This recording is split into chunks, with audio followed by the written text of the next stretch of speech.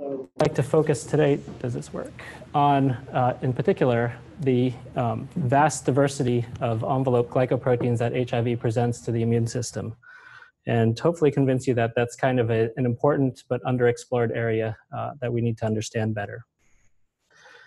So you probably have seen some of these numbers before, but it's been estimated that because of the error-prone reverse transcriptase and recombination and HIV's rapid replication rate, the number of genomes in existence for HIV is astronomical, literally astronomical. It's estimated to be about 10 to the 16th power, just because of the mutations that are introduced every round of replication. That dwarfs the number of stars in the Milky Way galaxy, and is kind of getting up towards the number of stars in the universe even. So there's a tremendous genetic diversity that we've understood for a long time to be in existence. The part of the HIV virus that evolves most rapidly is the envelope surface glycoprotein on the outside. And so this is really a crucible for genetic evolution in the virus.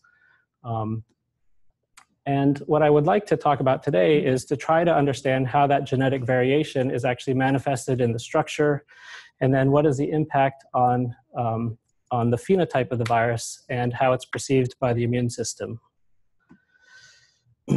Right. So,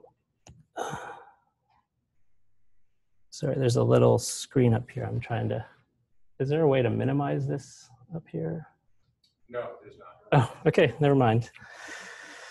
The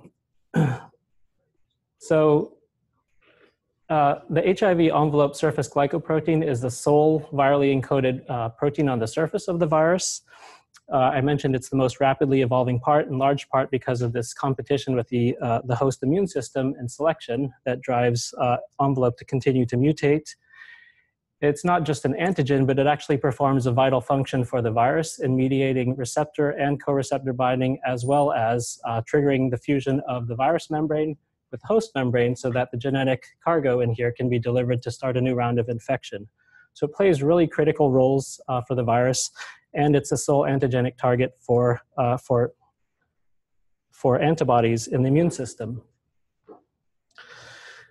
You probably, if you've been following the literature, have seen over the past several years that our structural understanding of envelope has advanced tremendously. So now there's high resolution structures for the ectodomain part of the envelope, at least, bound to numerous neutralizing antibodies. So we have very detailed understanding of how antibodies recognize static structures of envelope.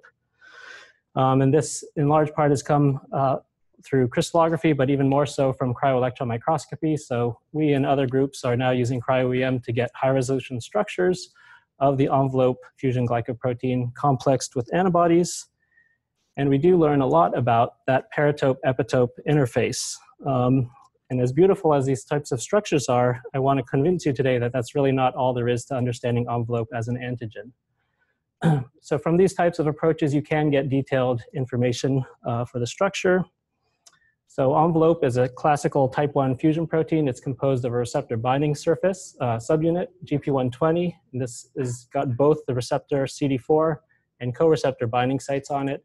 And then it's got a second subunit here, GP41, which really is the membrane fusion machinery. The virus membrane would be down here, and there would normally be a very large cytoplasmic tail as well that we still are struggling to understand. In addition, this is truly a glycoprotein. About 50% of the mass of the ectodomain is actually composed of glycans or carbohydrates. And so these are just fragments of the glycan chains that are decorating the surface, but they really serve to limit the access of antibodies as well as receptors even to the key protein surfaces that they need to recognize. So this is really like a big hairball decorated by these glycans. Despite those challenges that envelope presents, there's actually been sort of this renaissance in understanding how neutralizing antibodies can recognize this antigen. So there's been observed to be numerous different sites of vulnerability on the envelope protein. These include targeting the CD4 binding site, such as by these antibodies here, this apex at the top of the trimer, which helps to maintain it in a closed prefusion conformation, the base of the V3 loop, which is also involved in co-receptor binding, and then some antibodies target the so-called membrane proximal external region, or EMPER, which is nestled down close to the viral membrane. So there are numerous sites of vulnerability, and through techniques like cryo-EM and crystallography, we're starting to understand how those antibodies recognize the glycoprotein trimer. You can imagine for a virus that evolves as rapidly as HIV, if it's faced with this selective pressure from the immune system, it's going to find ways to try to evolve to escape that immune pressure. And it's done that in numerous ways. I mean, this is one of the things I love the most about this virus, as scary as it is it's come up with every trick in the book to make it harder for antibodies to detect and neutralize this virus. So I already mentioned the dense glycan decoration that glycans tend to be very flexible in solution, so it makes it hard for an antibody to actually bind to the protein substrate. In contrast to a virus like flu that has hundreds of copies of this antigen on the surface, HIV has on average about anywhere from 5 to 15 copies of the trimer. So they're very sparsely decorated on the surface. The impact of that is that it makes it really hard for a bivalent antibody to actually cross-link two of these antigenic targets together. So you lose a lot of avidity in the interaction, and you make it much harder to cross-link these key fusion proteins together. So it's much easier for the virus then to continue to carry out its membrane fusion property functions. In addition, and this will be the main focus of today, it turns out that this is not really a static target. Envelope, in contrast to some proteins like hemagglutinin from flu, is very flexible and dynamic in solution. And that, you can imagine, confers an entropic cost for docking with an antibody. It's just flexible, so it's hard to lock down a fixed target for the epitope. So this is a bit more detailed picture of the envelope protein. And the whole reason that it does have these dynamic properties, in part, is because its main function to carry out membrane fusion requires that it undergo conformational changes from the pre-fusion state to intermediate states to pulling two membranes together. And that's, this is a cartoon representation of the pre-fusion conformation of envelope. But in response to CD4 binding, it undergoes dramatic structural changes, and that actually makes possible co-receptor binding, which binds to a binding site that had not actually existed before CD4 binds. And this further induces additional conformational changes. It's actually believed that co-receptor interaction is the true trigger for membrane fusion that will allow the GP41 subunit to then grab hold of the target membrane, and it refolds back to pinch these two membranes together. So it's an incredibly dynamic fusion machine, like other fusion machinery in other viruses. The other way that HIV makes it very hard for the immune system to tackle this viral target is that issue of viral diversity. So this is a kind of classic comparison of diversity in HIV in a single chronically infected individual compared to the diversity of the virus, of influenza virus in the human population worldwide in a given year. So because of all the mutations and rapid evolution that takes place once the virus enters into a new individual, it actually, within a few years, achieves tremendous diversity. There can be up to 10% variation among the viruses within a quasi-species infecting a single person. So it's really tremendous. And then if you zoom back and look at the diversity expressed in a country, you can see that this is just orders of magnitude more challenging of a target than influenza virus, which already we struggle to make a universal flu vaccine that can cover diverse strains of influenza virus. We have to come up with a new one every year. If you zoom out even further, the diversity of viruses and subtypes worldwide is even more astronomical. And there's quite a lot of differences depending on the specific location and part of the world that you're looking at. But there's numerous subtypes that can, between subtypes can vary up to 30% in sequence from one subtype to another. So it's maybe surprising that some rare individuals actually are able to develop immune activity that's able to neutralize a vast number of the circulating types of isolates that have been characterized. This is often referred to as neutralization breadth, and that can cover in some cases up to 95 or even 98% of viruses that one uses to characterize sort of the diversity of HIV worldwide. So that's pretty incredible, is that some people can mount immune responses that can recognize this kind of diversity of HIV.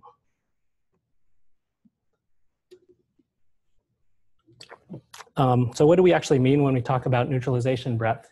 That can take on different forms. In one case, you can imagine that a patient develops antibodies that can target each individual isolate or variant of the virus that's circulating in their body. And this would be a broad polyclonal response. So that functionally could give rise to a broad neutralization activity. The one that gets vaccine people very excited, I think, is that certain individuals have developed these broadly neutralizing monoclonal antibodies that just this one monoclonal antibody can actually recognize a huge diversity of viral isolates. So they do this by recognizing conserved features that don't vary or can't vary from one strain of HIV to the next. So features like the CD4 receptor binding site can't really vary, otherwise it would knock out the virus's ability to enter into cells. Another thing that I think we don't really think about enough is neutralization. Broadly neutralizing antibodies don't just recognize the conserved features, but they're able to figure out how to tolerate all the variation that's kind of in the context around those conserved epitopes. So I think there's not really enough that's been done to understand how do these broadly neutralizing antibodies tolerate variation while they're binding to the conserved set of residues.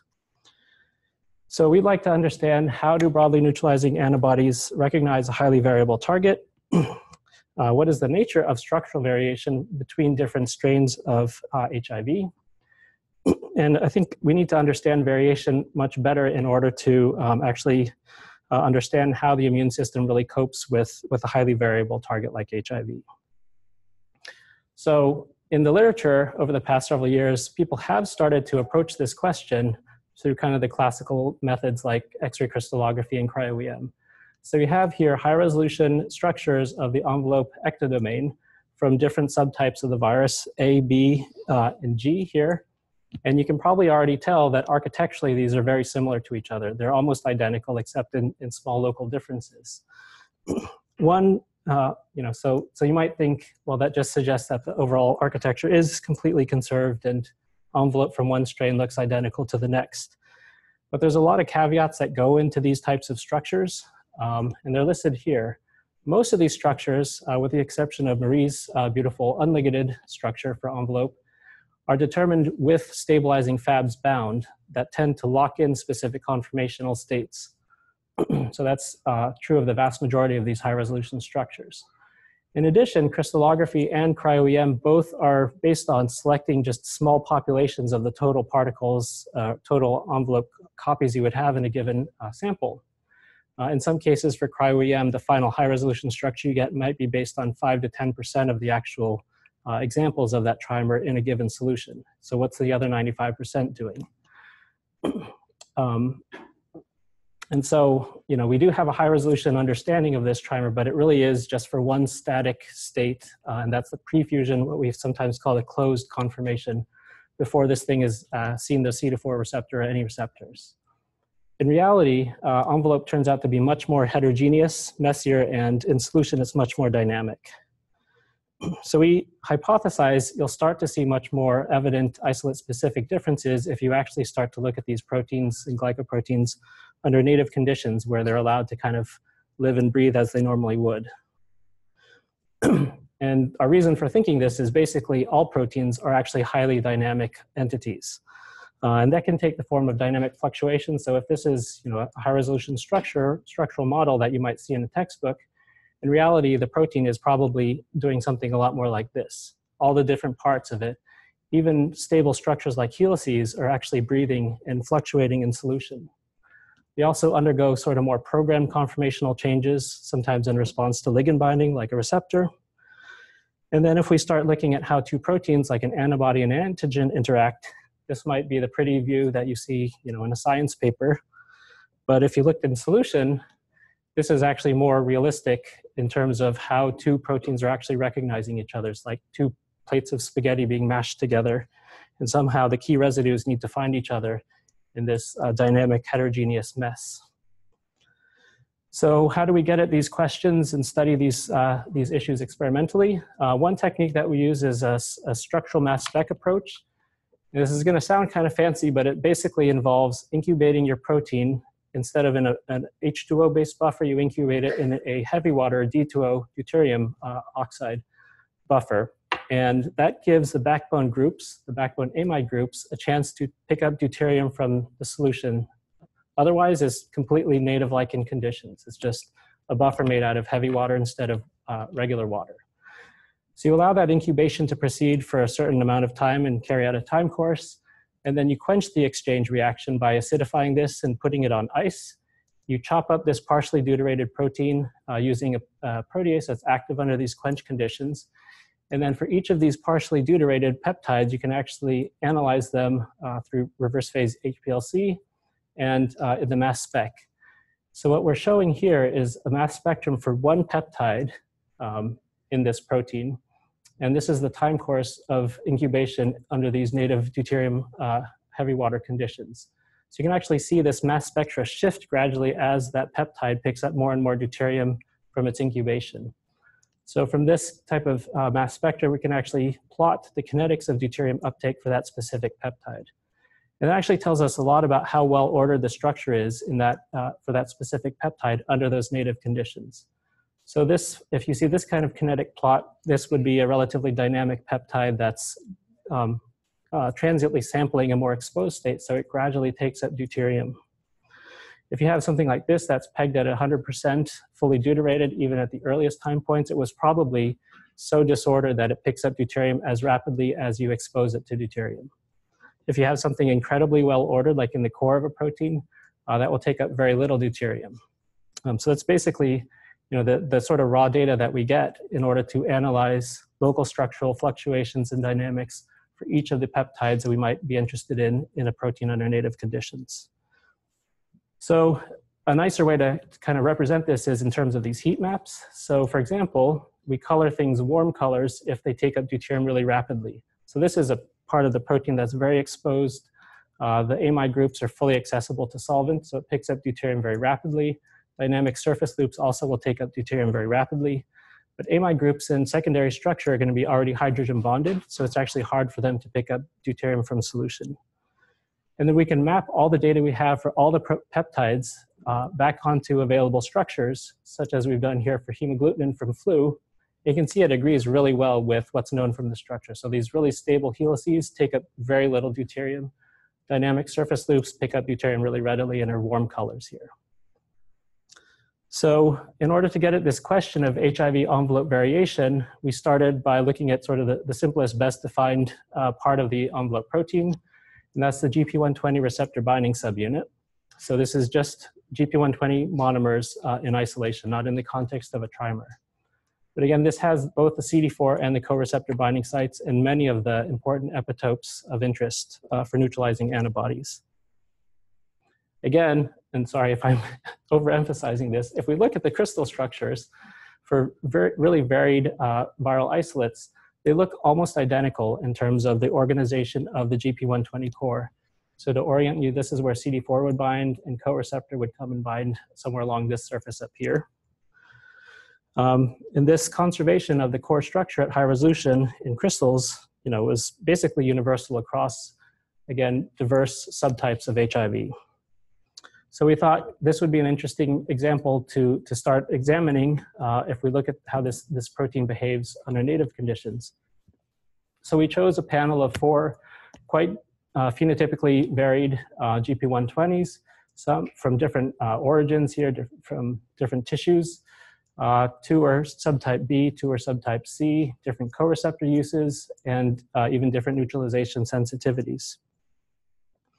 And if we plot the heat maps of deuterium exchange onto these GP120, onto the same GP120 structure, just so we can get a sort of spatial reference for how local regions change in dynamics, we can see if we go from this lab-adapted HXB2 isolate to something like this, which is a clade C or subtype C primary isolate, there's actually pretty dramatic differences in how well organized this GP120 subunit is. And it's actually easier if I just flip through them. So you can see how these regions change in terms of how well ordered they are. So again, this is where CD4 would bind, and it's also the target for a lot of broadly neutralizing antibodies of interest. So you can imagine if you go from something like this, which is actually quite floppy, in terms of how well ordered GP120 monomers are compared to something like this, which is much more well ordered, that would have a pretty substantial antigenic impact, just because it's harder for an antibody to recognize a floppier, more dynamic target. So in fact, that's exactly what we saw. We compared a panel of GP120 constructs that have a sort of span a spectrum of structural dynamics.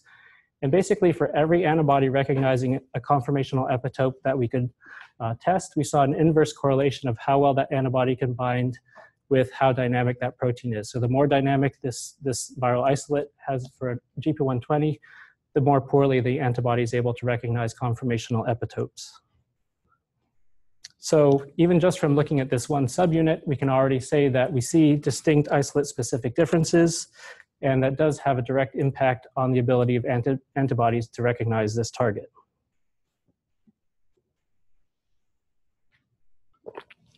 So now we kind of want to look at more complex examples of the envelope trimer. And these are of tremendous interest now for vaccine, as vaccine immunogens, people trying to create the most authentic-like trimeric form of the ectodomain and present that as an immunogen to elicit antibodies, hopefully that have sort of the broadly neutralizing activity. So the question we asked here is how varied in structural organization are envelope trimers? Again, if you look at the structures by high resolution methods, they look very similar to each other. But the first, and even more so now, there's dozens of these structures available. And again, the architecture is incredibly well conserved for different antibodies bound, different viral isolates. But the first sense that envelope trimers might actually be different if you look at them under native conditions from one isolate to another came from a technique called single molecule fluorescence resonance energy transfer, or FRET, single molecule FRET. So in these experiments, James Monroe and Walter Mathis were able to put two fluorescent dyes at different parts of the envelope glycoprotein trimer. They could actually see just at rest, as envelope exists on the surface of a virus, there's not just a single conformational state populated as reported by FRET, but there's actually up to 3 different conformational states, 3 different positions of these two two fluorophore pairs. And so already they could tell that some of these viral isolates have envelope that's kind of fluctuating between different conformational states. The other cool thing that they found is that depending on which strain you look at, the relative abundance of those different populations is actually quite different. So this very neutralization sensitive NO43 lab adapted isolate actually is very dynamic. It's sampling multiple different conformational states. By contrast, JRFL, a primary isolate that's actually relatively hard to neutralize, appears to primarily populate the pre-fusion closed form of the trimer, though it does transiently sample some of these other conformational states. So this was pretty intriguing, but it doesn't actually tell you much structurally about what are the different, how are these structural transitions affecting different epitopes. So that's where the technique that we apply can come in. So we wanted to compare 2 different trimers from 2 different primary isolates. So these were both identified in Julie Overbaugh's lab here at the Hutch. BG505 is the first one, and BF520 is the second. Both of these are clade A or subtype A transmitted founder viruses that were isolated from mother-to-child transmission events. BG505 is kind of now the sort of the reference gold standard for envelope trimers. This is a trimer that really likes to stay in the closed prefusion state. It doesn't sample other conformations nearly as readily as some other cases. BF520, we didn't know nearly as much about this one to start with, so we thought it would be a really interesting comparison because it has a lot of the same kind of history as BG505 in terms of being transmitted founder and from mother to child transmission. So if you look at low resolution by negative stain electron microscopy, you can see all these trimers here. They're all well-formed trimers in both cases. And at this resolution, they actually look essentially identical to each other. So both of these recombinant trimers look equally well-ordered and nicely formed trimers. If we start looking at these by the structural mass spec approach, however, we start to see some interesting differences. So we always try to have an internal standard, and this, looking at this peptide here at the GP120, GP41 interface just tells us we are looking at well-formed trimers and we don't have monomer or aggregate contaminants. So in this case, they agree very well, structurally identical at that site. But if you start looking, for example, at the CD4 binding site, and in orange here are these kinetic uptake plots, deuterium uptake plots for the BF520 isolate, and in blue are the BG505 isolates for the identical peptide in BG505. So these are peptides that are involved in interacting with the CD4 primary receptor. And you can see already significant differences in how well ordered some of these key peptides at this really interesting epitope are between these two isolates. In general, BF520 tends to be much more dynamic. It picks up deuterium much more readily than the BG505 envelope trimer. If we look at other epitopes of interest for broadly neutralizing antibodies, such as this apex here, V1, V2 apex, again, BF520 exhibits much more substantial local dynamics compared to BG505. And that extends even into core regions of the GP120 subunit. In all these cases, BF520 is more dynamic and flexible than BG505. We can also see some pretty interesting things if we look a little more closely into the data. So this is a particular peptide that's almost like a linchpin that holds this V1, V2 apex together and prevents it from opening up and sampling the CD4 bound conformation. So in the closed prefusion state, this forms nice stable interactions. And we can see for BF520, excuse me, this again is somewhat more dynamic and flexible than the BG505 trimer. If we look at the specific mass spectra for BG505, just a single conformational state can explain all these mass spectra across the deuterium incubation reaction. We see, excuse me, sorry about that. If we look at BF520, we find that a single state doesn't actually explain the data that we measure. You actually need to take into account at least two different conformational states. One is the closed, well-ordered form of the trimer, but then the second state, illustrated here in red, is actually a much more exposed, more dynamic form of the trimer. And the interesting thing you can also see is that there's kind of an exchange between these two different populations. You start from being in essentially all the closed prefusion trimer and getting more and more sampling of a more open state. So this already suggests that not only is BF520 trimer more floppy and flexible, but is actually undergoing a switching between two different conformational states. And this holds for other key epitopes as well. So this peptide here is in the base of the V3 loop and is involved in co-receptor interactions as well as the target for numerous broadly neutralizing antibodies. This shows a very similar profile in terms of there being multiple conformational states that are being sampled by this given peptide. So if we go throughout this BF520 trimer and map out all the different peptide sites that do appear to undergo conformational sampling, those are highlighted here in the structure in magenta. And orange are just the sites that are also more flexible and dynamic in BF520 compared to BG505. So the interesting pattern that we see is all these sites actually are sites that typically would respond to CD4 binding. And that's illustrated in this heat map on the right. So it seems like all the sites that are actually reporting on conformational switching, the nature of that switching is actually between the closed prefusion state and a conformation that's similar to the receptor-bound receptor-bound conformation. But this again is in the absence of any CD4. So just BF520 trimers alone under native conditions are actually transiently sampling that receptor-bound state. So this is sort of the model that we compose based on that type of data, is that there can be this dynamic sampling between a closed prefusion state and this more dynamic open conformation. So I think from this kind of really basic data, we're starting to understand kind of how the different parts of this complex machine are actually tied together. But there's also an antigenic impact of this dynamic sampling. This is sort of a busy slide here, but if you look at CD4 binding, CD4 binding site targeting neutralizing antibodies, they all recognize the BF520 trimer better because it appears to be sampling that receptor-bound conformation even before CD4 is bound. So it kind of preforms the conformational state for the CD4 binding site that's preferentially recognized by a lot of these ligands and CD4 binding site targeting antibodies.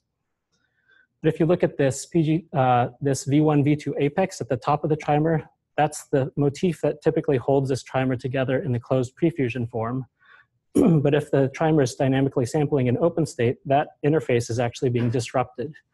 And that's the target for PGT145. And you can see that there's an impact, a reduced affinity that this antibody has for the more dynamic BF520 trimer.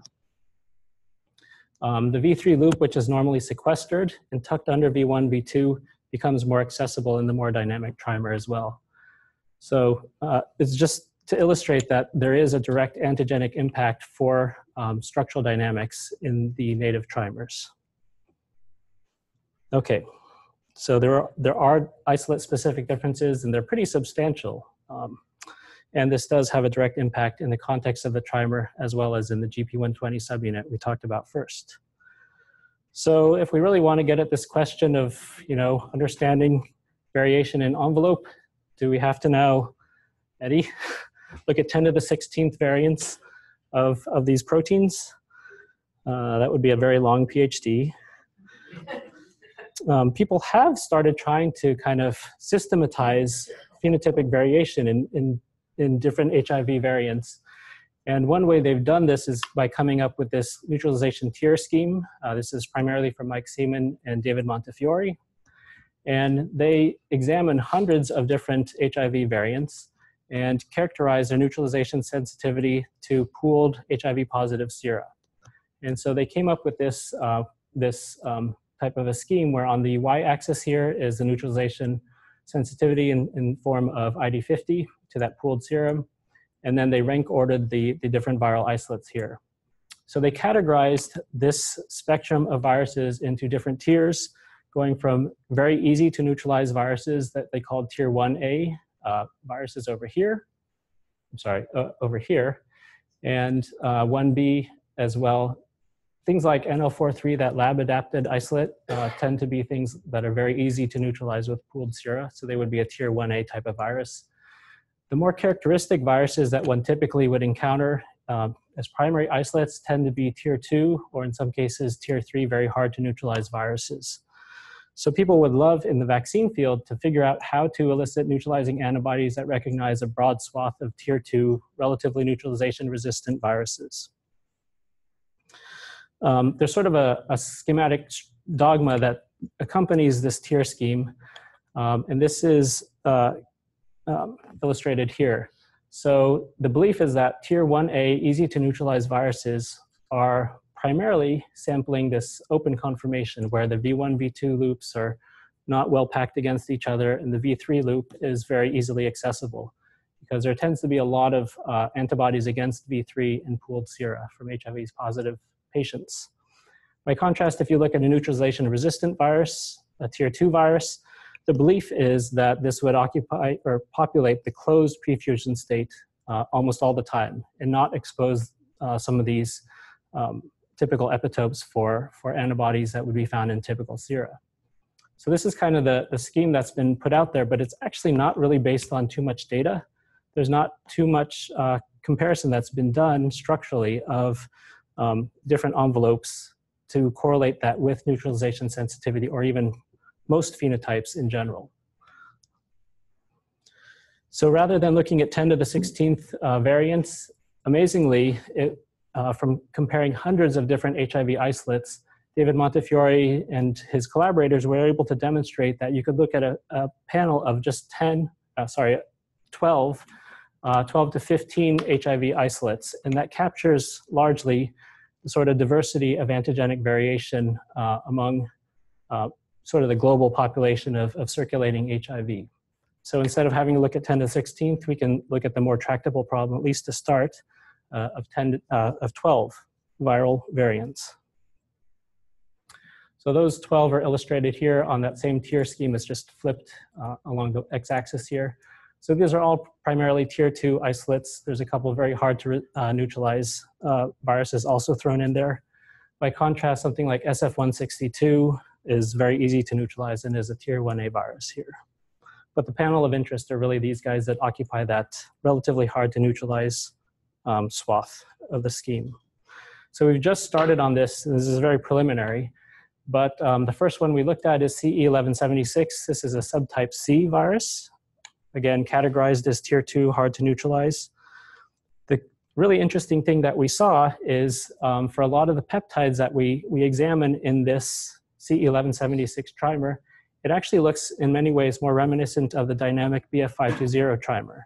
So for example, this peptide here at the base of V3, again, is sampling multiple conformational states and going transiently back and forth between these populations. Some of Eddie's data here.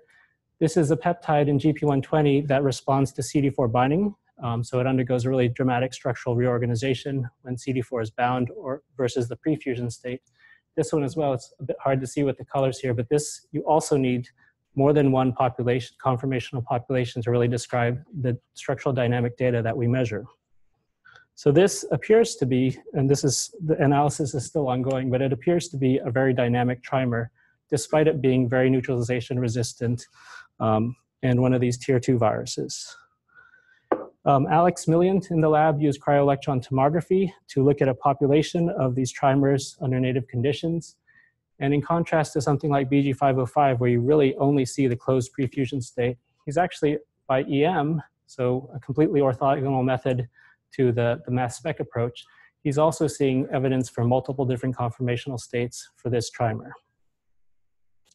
So the dogma, at least based on an N of 1 so far, is that this scheme that we've associated closed trimers that maintain the closed sort of static pre-fusion conformation, that they would necessarily be neutralization resistant, or vice versa, that NEUT-resistant viruses always have to occupy this closed pre-fusion state. Doesn't really seem to be holding up so far. But we do need to examine the other viral isolates in that panel of 12. Okay, so just to wrap up, I think, in a lot of ways, as we got more and more understanding of the virus, initially we kind of thought maybe this would be not too challenging of a viral target. And especially as we got structures, we kind of think, oh, we understand this protein antigen now. And we know how this antibody is recognizing it. So it sort of seems like a tractable problem. But I think the more information we've gotten now, as we start to kind of understand the scope of variation in this virus, it's kind of like, now we're here, and this is the problem that we're faced with, is understanding, this vast diversity and how it's manifested in the structure. Let alone if you then like zoom out to that countrywide view of HIV diversity, it's something more like this, and we're here. Fortunately, I think there is a path to actually, broach some of these problems, and it's a little bit reductionist to think so, but I think some of these issues of understanding how these envelope proteins are sampling different states, it's pretty fundamental. I mean, it's physics in terms of the impact on antibody binding. So I think that's really a key determinant of some of the phenotypes in terms of neutralization sensitivity that we're starting to understand. Okay, so is genetic variation in HIV-1 envelope insurmountable or surmountable? From the existence of these broadly neutralizing antibodies, we know it can be done. The immune system has on multiple occasions come up with solutions, at least, to neutralizing the vast majority of viruses. They don't actually ever clear the virus from a patient, but if you had those kind of antibodies before infection, it's very likely that they would prevent infection pretty efficaciously. So the hope is that through vaccines and immunization, we can elicit this type of a broadly neutralizing antibody response. But I think to get there, there's some promising signs, but I think we still need to understand envelope better as a target for these broadly neutralizing antibodies, especially to understand how these antibodies recognize variation and cope with it. So I think we need a better understanding of structure, but also the dynamic determinants of antibody as well as B-cell receptor engagement that would kick off sort of the evolution of the immune system against this target. And it still remains to be seen, but we hope that we can actually take that vast diversity and take a somewhat reductionist view and understand more of the physical determinants of antigenicity by doing these types of studies, and then get a better understanding of, how do you pick the right immunogen? What strain do you want to start with in order to have a better chance of eliciting antibodies of interest? So I think the more we understand about variation, structure, and dynamics, the better of a hope we have of actually doing rational vaccine approaches. So this work was carried out by the lab here. I've tried to indicate the different people involved in each of the slides. The HT exchange work was really pioneered by Mike Gutman in the lab, who's now got his own group at UW, which is great. Shulak Hu actually got me into HIV from the safe world of influenza. And that was largely in part actually thanks to Center for AIDS Research grant in this CNIHR program, Creative Novel Ideas in HIV Research. It's kind of a grand name for the grant program. But this is intended to bring people who are outside of the HIV field in to bring new techniques and maybe new perspectives. And I think it's a fantastic program. I hope it continues. So Shulak was a mentor on that program who helped kind of introduce me to the field of HIV and kind of lead the way with some wisdom. We've also had a really nice collaboration with Julie Overbaugh's group, including with Laura and Cassie. And we've worked closely with the people who developed these SOCIP forms of the trimer that finally, after decades, gave us a construct that actually does mimic the native-like form of the trimer pretty authentically, though not perfectly. Okay, thank you.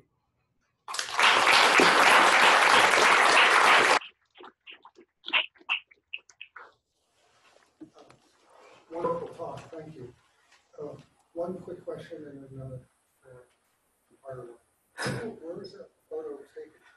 Oh, this one? Yeah. It's Switzerland. Switzerland's amazing. It's made out of magic.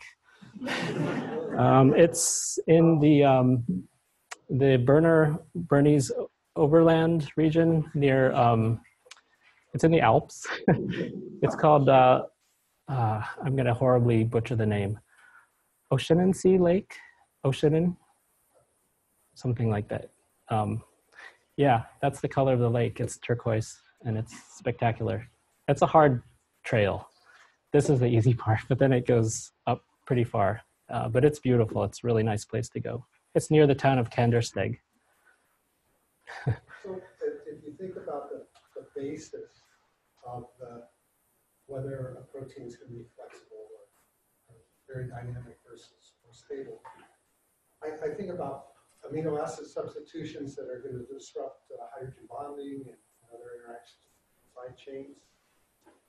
And if that's the basis for a protein being more dynamic or less dynamic, then you would think maybe that the dynamical regions of the protein would be more isolated.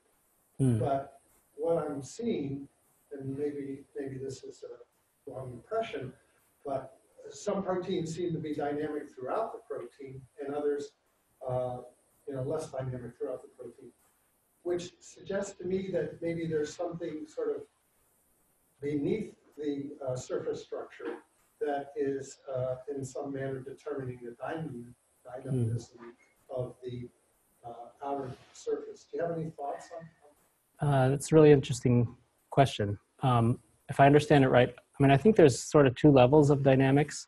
One is just the very local flexibility of a given protein region. And that does vary a lot from one strain to the other, but then there's sort of this additional level of conformational switching between different states. And that's sort of on top of, or maybe underneath, the other local dynamics. So we haven't really looked at enough envelopes to know if those two things are always correlated.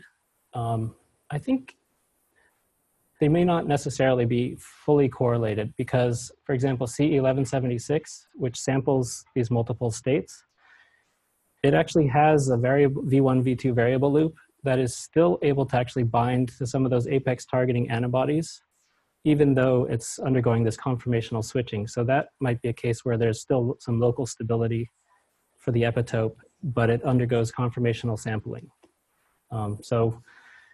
But you're right. I think there's multiple layers of dynamics that's exhibited in these machines. And we need to sample more examples to really know if those are correlated fully. it is interesting. I mean, individual single mutations, so this is something that Julie's lab found. You can take something like BG505, which is a really well-formed trimer, and if you introduce a single mutation, it can actually still make good trimers, but it becomes much more dynamic. And in their case, it actually conferred the ability to engage with macaque CD4.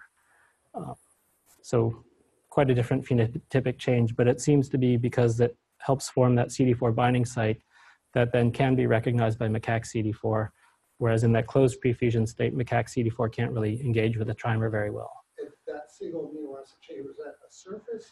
Or was it something underneath the surface? It's kind of buried. Buried. Do you remember, Laura? It's A204E is one. There's actually a handful of different mutations that have a similar phenotype, but they're not typically fully solvent accessible surface residues. They would, probably somehow that mutation disrupts some key interaction that sort of opens up, releases a switch or a lock, I guess. Yep. Yep.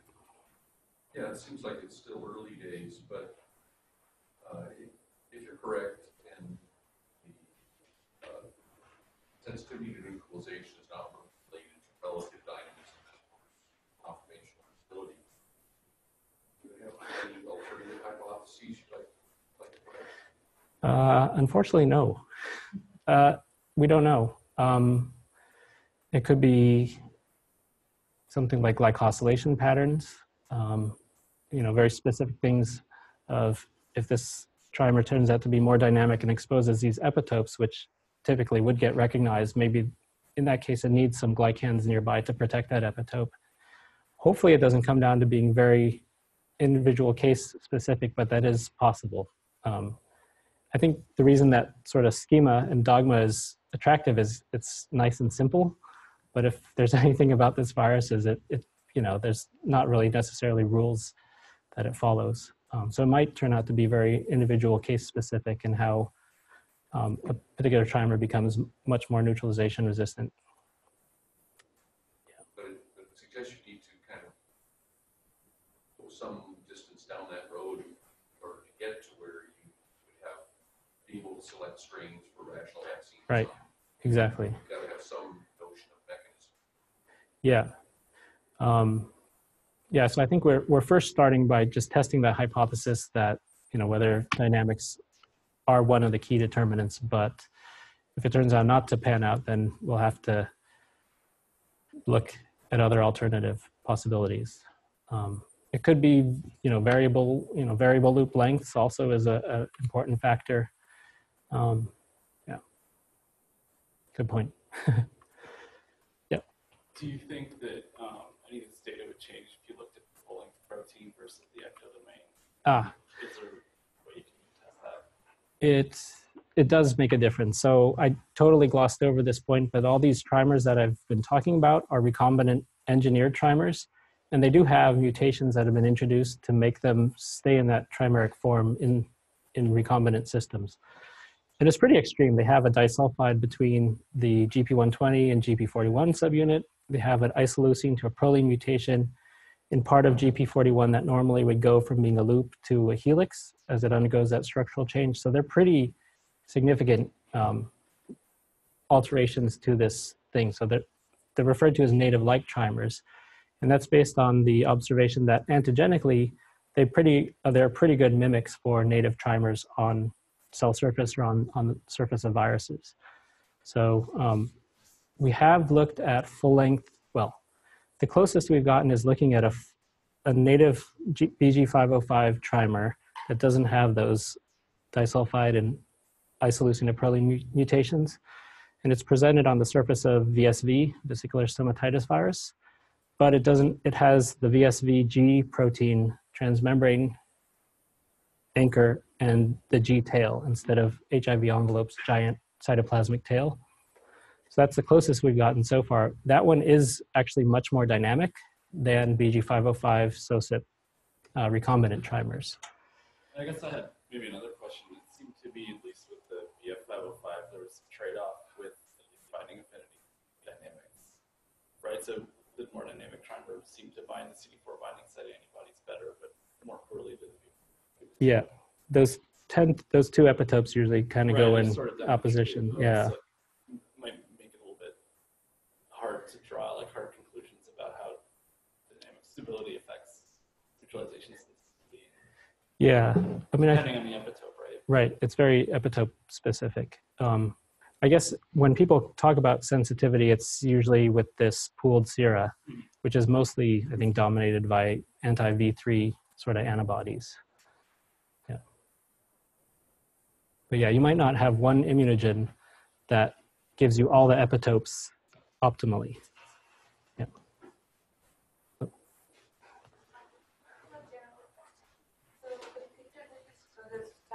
You have two types of spaghetti.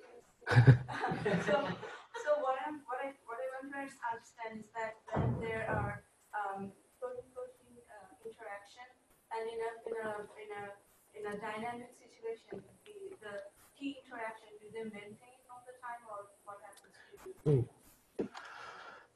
That's a good question. I don't know if it's known. Yeah, if these three residues need to come together despite everything going on around them, do they stay? I don't know. Yeah. Another question is that so when antibodies generate, so do they recognize the more flexible part, or is there any like the epitopes recognize epitope recognizes more flexible or more stable conformation?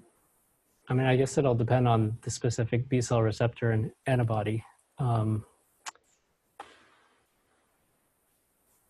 don't know. I mean, so everything I've focused on is for conformational epitopes, where you can imagine different parts of the protein need to come together to form the epitope. So you can imagine if this thing becomes more dynamic, it's harder for an antibody to recognize that set of residues. It's the opposite case for a linear epitope. So if that is well ordered, then it may be harder for an antibody specific for that to recognize it, because it might require specific, conformation for that linear epitope. So if it's in a well-ordered structure that's contrary to that conformation, it'd be hard to bind. Whereas if it's flexible, it'd at least be sampling the right state for that antibody to bind. So it's kind of the opposite for linear epitopes versus conformational. But I don't know if there's any general rules on which ones are easier to elicit. Most of the HIV conformational epitopes are, I think, pretty hard to get antibodies against because they're so well protected by the glycans, just by the sterics of the trimer structure. So like CD4, the CD4 binding site is, I mean, this thing must have evolved to make it really hard for antibodies to get at that site, because it's tucked away and it's got this mesh or fence of glycans all around it.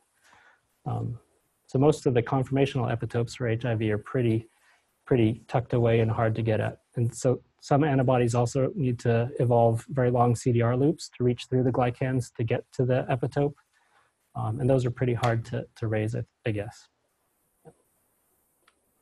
Yep.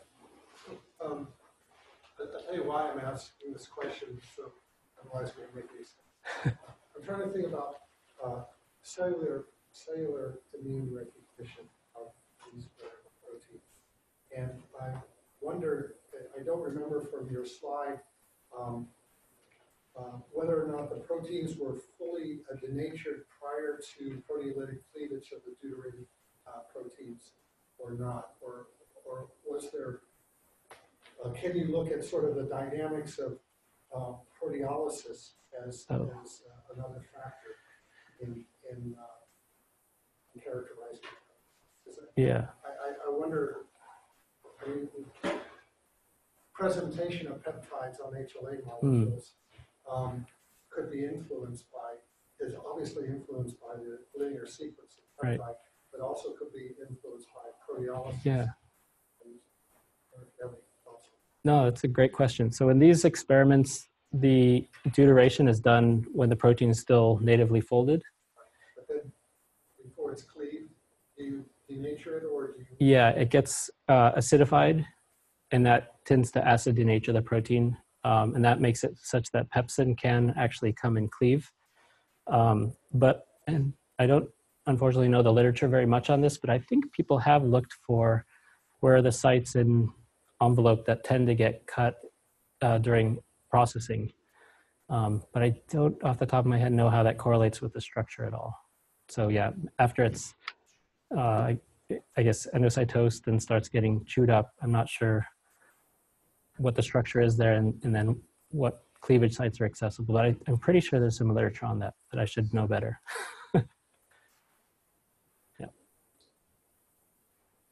Okay, Great. well, nobody has any more questions. Thank you. Join me in thanking Kelly for a great talk and a good discussion.